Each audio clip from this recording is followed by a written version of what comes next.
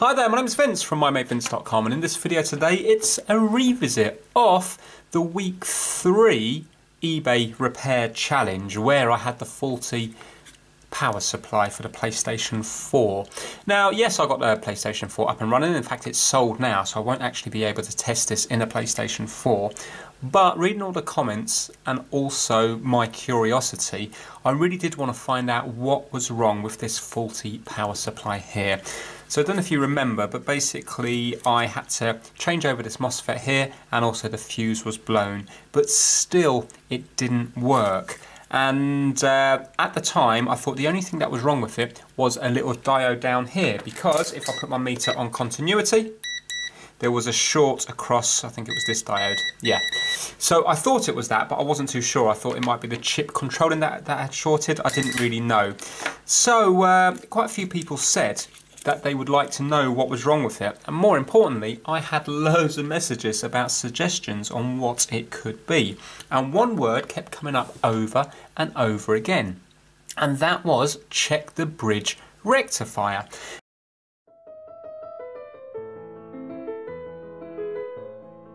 Right, my soldering iron's struggling with this, so I'm going to add some leaded solder to it.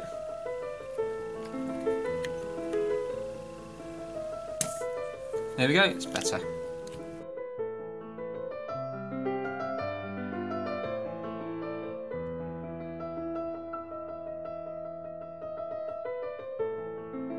There we go, lovely. Now, I didn't actually make a note of which way that went in, but I can just, luckily, I can copy this one. I'm hoping they're going to be exactly the same, but that was a bit silly. I should have made a note of which way that actually went in. Well, what I'm hoping to see is that this one here is faulty. So now, let's get multimeter. And remember, it was the two outer ones that were shorting, and they're still shorting now. Right, so basically, that says to me that the bridge rectifier is definitely faulty. See what's happening with this diode now, because maybe there's numerous things. Yeah, so that diode is still shorting even though that bridge rectifier is out. So that says to me it's not just the bridge rectifier at fault. So shall we now take out the diode and see, because no point in me putting in the bridge rectifier because something else is just going to blow, isn't it? I might end up blowing other things. So this definitely shouldn't still be shorting. So shall we pop this particular diode out and see if the pads are shorting? And if they are, we know then it might well be the chip here that's controlling it, or it might be the diode itself that has blown. So let me see if I can just unsolder that.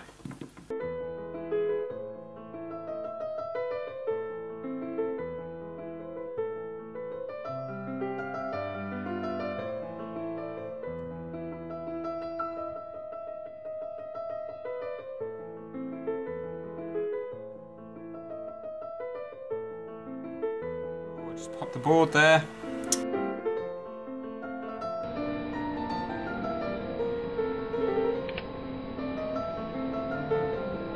The board just bubbled up.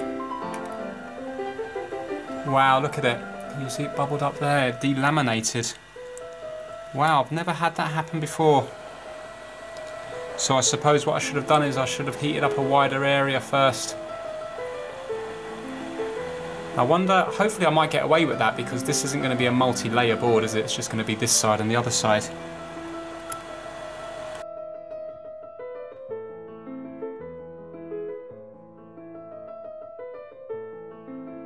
There we go. Okay, so now that is completely and utterly burnt. And is that because, is that the failure point then? Or did I muck that up now? Look. Can you see there? It's that's blackened, isn't it? Tell you what, let's give this a good clean up. Actually, before I clean it, let's just measure this diode, see if we've got a short both ways again.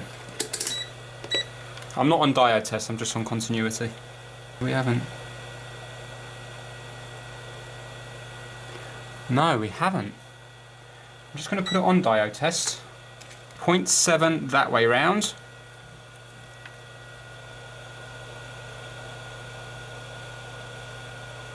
and open that way around. That says to me that that diode is actually okay.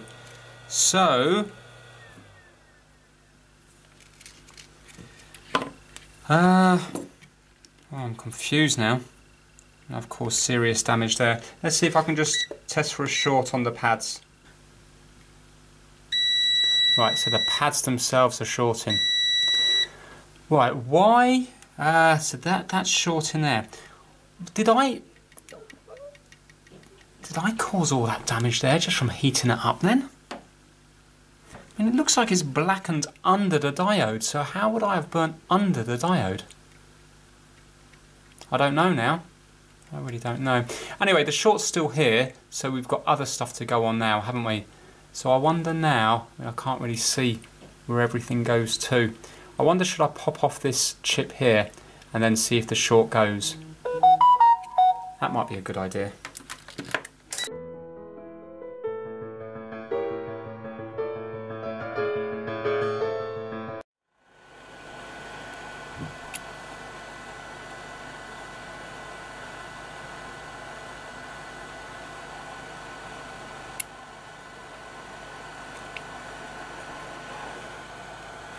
Right, okay, so that came off cleanly, but again it made the popping noise up here again. So the board really has delaminated up here. Good news is there's not a huge amount of traces there, so you could probably clean it with IPA to see where all the traces go and then work out what's what. Right, okay, so now let's check for shorts on here again. Ah, still shorting. So it's not that chip, is it?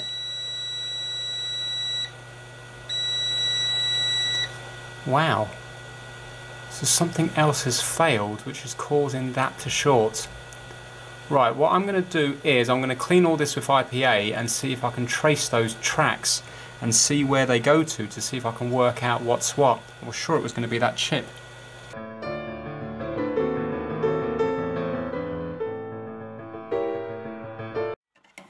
Just quickly check the pads now before I take the other one off.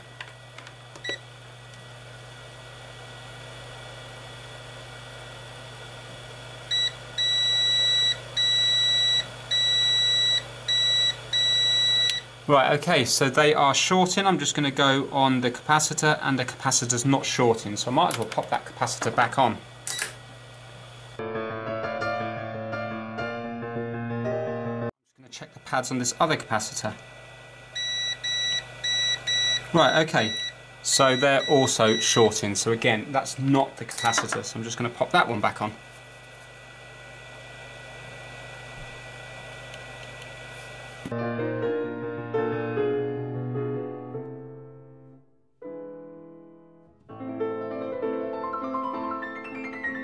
Came off really easy, that one.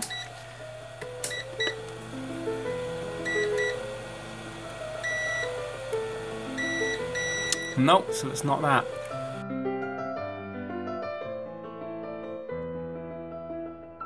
Okay, so still struggling on with this. I really want to find out what it is. I know I probably won't even be putting 240 volts into the faulty one because it's just so burnt and stuff, but I just need to, I really want to prove what this fault was. Now, if you have a look here, do you remember that the pad here is going to this one here? Yeah. And on the faulty board, it's also short into here because of, you know, connected it through various other ones to ground. But check this out. If I go down to this one here, can you see this is linked to this one here? But look, not this one. This one here, the second one along, is actually linked to this one here. Yeah, this one here.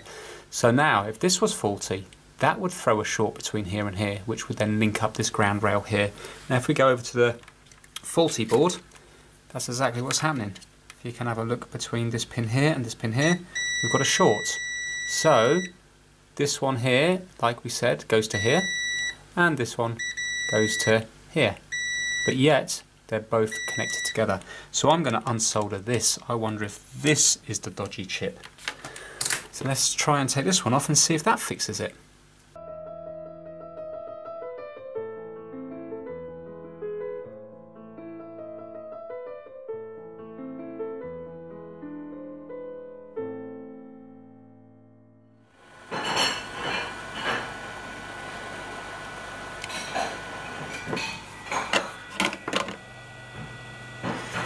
Right, again, that was a horrendous one, and the board popped up again. So, note to self, this power supply must be kind of prone to laminating up, which is fine. I'm not going to be using this anyway, so it doesn't really matter. I'm only doing this for testing, but it's still interesting to see.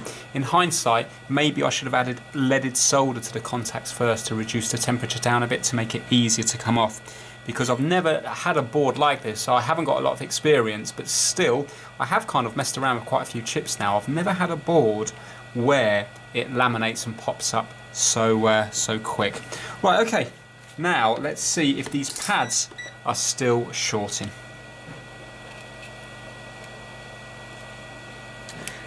No, they're not. So now let's go between these two. I think we might have found a problem. Right, let's bring this chip down into here. Now I need to clean it all up. Chip on the good board, and can you see there's a tiny little dot here, and can you see the dot is here as well, so we know that it's in that orientation. Now watch this. So it was this pin here and this pin that was shorting. So let me show you on the faulty board, obviously. So let me show you on this board now. These two pins do not short.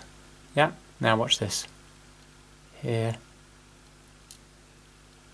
Well, I'll tell you what, look, you can see if I jam it in there and jam it in here, they don't short. And now if I jam it in here, jam it in here, can you see they're shorting? Let me see if I can get it perfect. There you go, those two pins there. 100% that chip is the faulty one. So let me take it off here now, put it onto here. We're still in the right orientation. Okay, and that one there, and that one. Wow, okay. I am 100% certain of that. So the fault's on this board here. So the power surge came, it definitely blew this MOSFET, it definitely blew the fuse, and it blew this chip here. So it wasn't anything to do with diode, it wasn't anything to do with that chip, it was to do with the chip here. Now part of me is tempted to solder the chip back on, solder this diode back on, bodge it up with get the chip off this board here, bodge it up and put it on here, just to see if we have the 5 volts and 12 volts. But you know what, it's going to need a lot of work here. It's a complete mess. I'd only be doing it for the video, and I feel that that has definitely proved the fault, because we had one of the lines go into ground, and it's from this chip here. And now if we go on to the pads here, let's see if I've got any pads remaining. So we were, which pads were we? This one here and this one here. Yeah, so the middle one's come off. If I go here and here, you can see now the short's gone. And now let me zoom in a bit more. Right, so this pad here was going up to this pad. Or was it this one? No, sorry, this one here. This one, there you go. Right, so you can see that shorting now. And now if I go onto this pad, you can see it's coming up here.